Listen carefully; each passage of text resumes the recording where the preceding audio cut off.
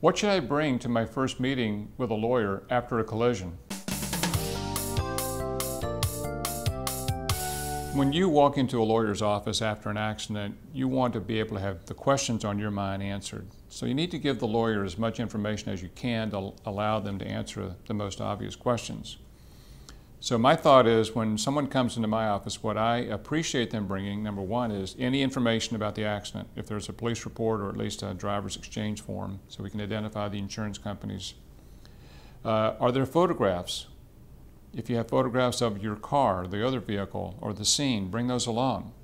Do you have an estimate or a repair bill that showed how much damage was done to your car? That's very helpful information as well.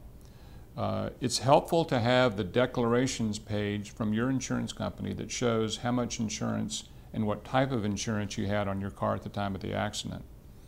If you've received a call from an adjuster and you have their name and a claim number or contact information, or even a letter from the insurance company that has that type of information, bring it along, whether it's from your insurance company or the other person's insurance company. And generally then any other correspondence that you've received that will just help the lawyer look it over and give the lawyer the best information to answer the obvious questions that you need in order to make the best decision about moving forward.